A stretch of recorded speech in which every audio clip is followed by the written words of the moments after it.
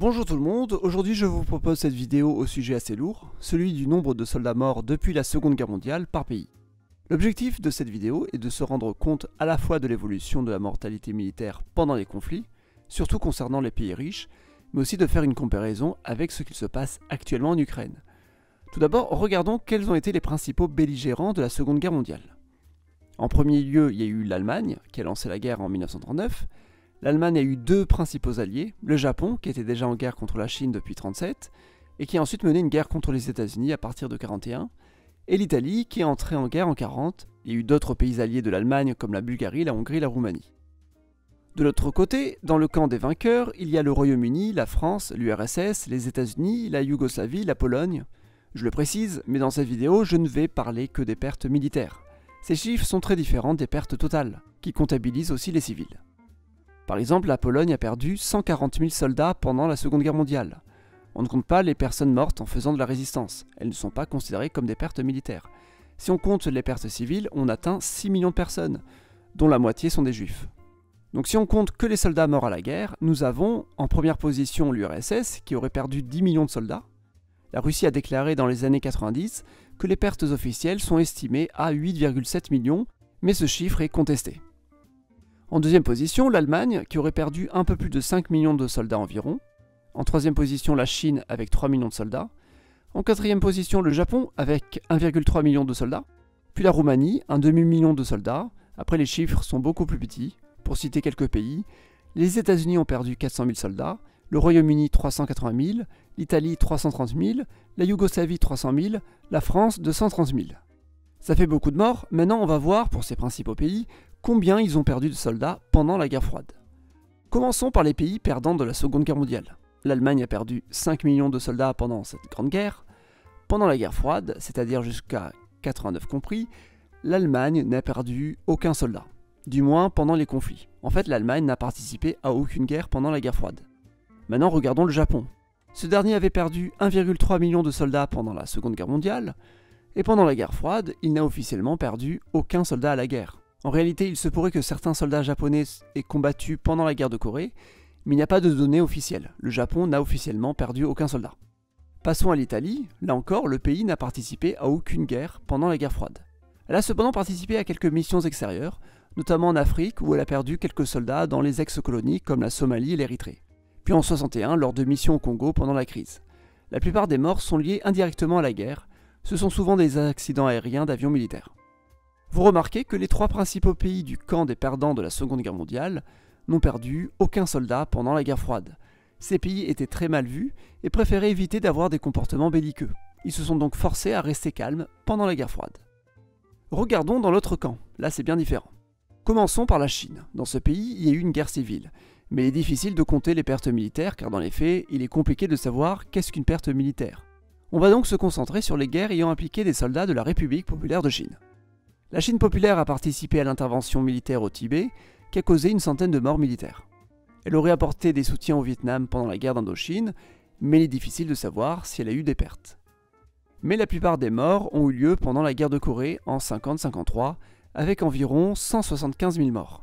Elle a ensuite eu 80 morts environ contre l'URSS lors d'incidents frontaliers en 1969, et officiellement 7 000 soldats tués pendant la guerre contre le Vietnam en 1979.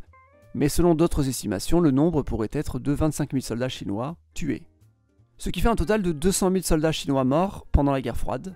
Puis il y a les différentes guerres entre la Chine et l'Inde au sujet de leurs frontières, qui auraient fait un total de 2000 morts chinoises pendant la guerre froide. Maintenant regardons depuis la fin de la guerre froide. L'Allemagne a participé à sa première guerre pendant la guerre du Golfe.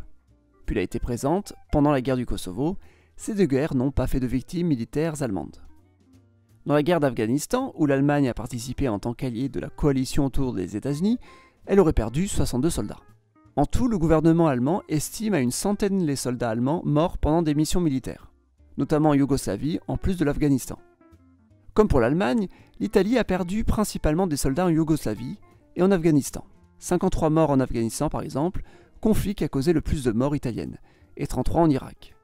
Le Japon quant à lui ne semble pas avoir perdu de soldats depuis la fin de la guerre froide non plus. Maintenant on va se concentrer sur 4 pays bien intéressants. Le Royaume-Uni, la France, la Russie et les États-Unis, des pays qui aiment bien se mêler des affaires étrangères. Officiellement, le Royaume-Uni a déclaré que 7190 soldats sont morts dans des conflits depuis la Seconde Guerre mondiale.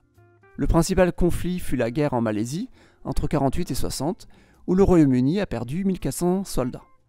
1000 soldats sont morts pendant la guerre de Corée, 750 en Palestine en 45-48, 400 pendant la crise de Suez, 350 pendant la guerre à Chypre à la fin des années 50. Le Royaume-Uni a aussi perdu 1400 soldats durant les différentes opérations en Irlande du Nord, c'est-à-dire sur son propre territoire. Et bien sûr, 237 soldats pendant l'invasion argentine et malouine, soit un total de 6400 soldats britanniques morts pendant la guerre froide. À cela s'ajoutent les plus de 700 soldats britanniques morts depuis la fin de la guerre froide, 45 dans la guerre du Golfe, 72 dans les Balkans, 178 durant la guerre d'Irak et surtout 457 en Afghanistan. Maintenant passons à la France où les chiffres sont bien plus grands. Officiellement, la France a perdu 773 militaires depuis 1963. La plupart de ces morts ont eu lieu lors d'opérations françaises en Afrique francophone. La France a perdu 153 soldats au Tchad, 91 au Djibouti, 58 durant la guerre au Mali, 27 en Côte d'Ivoire, mais la France a été présente aussi ailleurs. 150 morts pendant la guerre au Liban, 90 morts en Afghanistan, 112 en Yougoslavie. Mais là je ne compte que les guerres depuis 1963. La France a été impliquée dans 2 grands conflits avant cette date. La guerre d'Indochine, qui a causé la mort de 20 700 soldats français, et la guerre d'Algérie, qui a causé la mort à 25 600 soldats français. Les nombres sont encore plus élevés si on compte les soldats liés au système d'indigénat. Dans tous les cas, la France compte environ 47 000 soldats morts depuis la Seconde Guerre mondiale. C'est moins que la Chine, bien sûr, mais c'est un des pays qui en compte le plus parmi tous ceux qu'on a comptés. Passons à la Russie. Avant 1991, c'est l'URSS. Je vais donc additionner les chiffres de l'URSS puis de la Russie. L'URSS compte 300 morts pendant la guerre de Corée, 700 morts pendant l'insurrection de Budapest, 96 pendant celle de Prague. Ce sont les principaux conflits de la guerre froide avant le plus gros de tous. En effet, entre 1979 et 1989, l'URSS a été impliquée dans un long conflit en Afghanistan, surnommé le Vietnam soviétique. Ce conflit a été largement le plus meurtrier de ce pays pendant la guerre froide. L'URSS aurait perdu 26 000 soldats pendant cette guerre, soit 27 000 ou 28 000 en tout pendant la guerre froide. Après la guerre froide, la Russie a perdu des soldats. Il y a eu de nombreux conflits d'indépendance dans les années 90, mais il est difficile d'estimer précisément combien de soldats russes sont morts. Ces guerres avaient aussi des soldats provenant d'autres républiques de l'ex-URSS. C'est surtout la guerre de Tchétchénie qui a été particulièrement importante. On estime que 3800 soldats russes ont été tués pendant cette première guerre de Tchétchénie, mais d'autres estimations prétendent que ce chiffre pourrait atteindre 10 000. Pendant la deuxième guerre de Tchétchénie, le gouvernement russe prétend qu'il y a eu 4700 morts. D'autres estimations déclarent 12 000 morts, soit un total de 22 000 morts selon les estimations, et 8 500 selon les données officielles. Ensuite, il y a eu la guérilla en Ciscaucasie, qui aurait causé la mort de 1000 soldats environ. À l'étranger, la Russie a perdu 65 soldats en Géorgie, et entre 100 et 200 soldats en Syrie. Dans la fourchette la plus haute, on peut estimer à 50 000 les soldats russes ou soviétiques morts depuis la fin de la Seconde Guerre mondiale jusqu'à l'année 2021. Maintenant, attardons-nous sur les États-Unis. Et là, c'est beaucoup plus. Premièrement, les États-Unis ont perdu 36 500 soldats pendant la guerre de Corée, soit plus que tous les soldats soviétiques morts pendant la guerre froide. Ensuite, il y a eu la guerre du Vietnam, dont l'impact est énorme puisque les États-Unis ont perdu un total de 58 209 soldats. Avec ces 2 guerres, on totalise déjà 95 000 morts, si on lui ajoute les quelques autres petits conflits auxquels les États-Unis ont participé. Tous les autres conflits ayant causé moins de 100 morts. Ce nombre est donc le double du total des morts russes cités précédemment.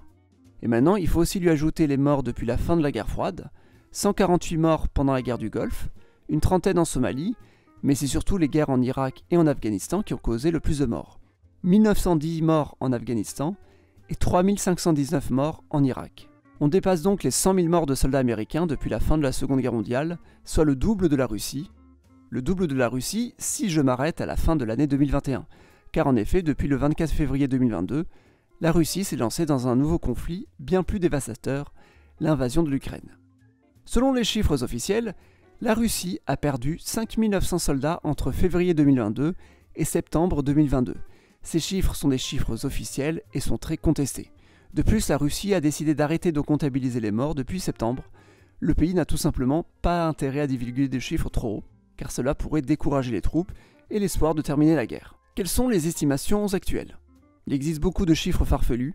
Le gouvernement ukrainien n'hésite pas à gonfler le nombre de morts russes. Pareil pour les Russes pour désigner le nombre de morts ukrainiens. L'Union européenne, alliée de l'Ukraine, a déclaré qu'il y aurait eu 60 000 morts de soldats russes. On estime que les Ukrainiens auraient 2 fois moins de morts. Ce chiffre de 60 000 morts est difficile à vérifier. L'Union européenne étant anti-russe, comment peut-on être sûr de cette affirmation? Cependant, on peut se rendre compte à quel point ce chiffre est énorme. Si les 60 000 soldats morts sont une réalité, cela signifie qu'en un an, la Russie a perdu plus de soldats qu'elle en avait perdu depuis la Seconde Guerre mondiale jusqu'à 2021. Et dans ce cas, on se rend compte de l'immensité de la perte. Ces chiffres seront mieux connus une fois que la guerre sera terminée, que les enjeux de donner des chiffres n'existeront plus et qu'il y aura des mouvements des familles des victimes, comme ce fut le cas pour la guerre en Tchétchénie. C'est grâce aux familles des soldats morts qu'on a pu avoir de meilleures estimations du nombre de soldats tombés au combat. Merci d'avoir regardé cette vidéo, abonnez-vous, mettez un pouce bleu pour soutenir la chaîne, et à la prochaine.